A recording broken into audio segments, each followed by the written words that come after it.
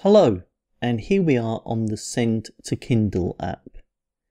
You should have already compiled your ebook for Kindle within Scrivener and also validated the file through the Kindle Previewer, and now you are ready to check your Kindle book on a number of different devices. And that is where Send to Kindle comes in. You literally just need to drop your file onto the app. But before you do so, you will need to first check that all your devices are correctly set up within your Amazon account so that Send to Kindle can send the files to them. And you can check this by clicking on the Manage Your Content and Devices link. You then need to click on the Your Devices tab, like so, and then just make sure that all the devices that you own are properly connected. For example, your actual Kindle devices and also your iPads and iPhones which have the Kindle Reader app on them.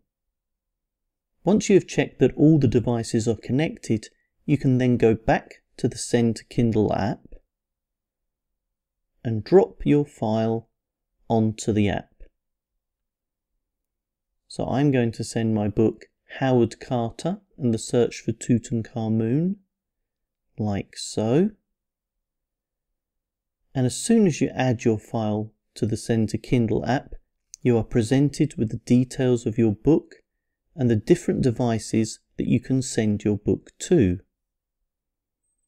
So I shall send the book to my Kindle Fire, my iPad, and my third iPhone.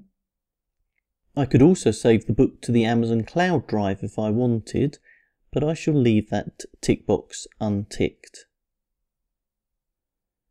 Once you've ticked all the devices that you want to send the book to, you can press the Send button. And you will then be presented with a little orange progress bar showing you that Send to Kindle is uploading the document to your devices. Okay, so that is basically Send to Kindle in a nutshell. Thank you for watching, and I will speak to you soon. Bye for now.